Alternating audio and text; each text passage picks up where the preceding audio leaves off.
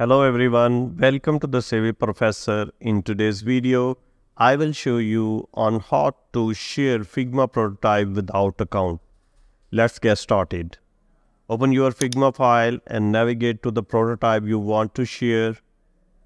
Click on the Share Prototype button located in the top right corner. In the Share Prototype model, choose the Anyone with Link option.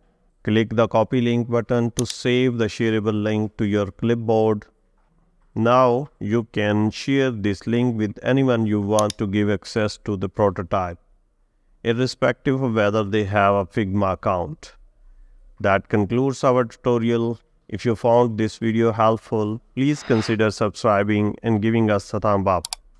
The Savvy Professor highly values feedback from learners. Don't hesitate to leave your comments below. Thank you for watching.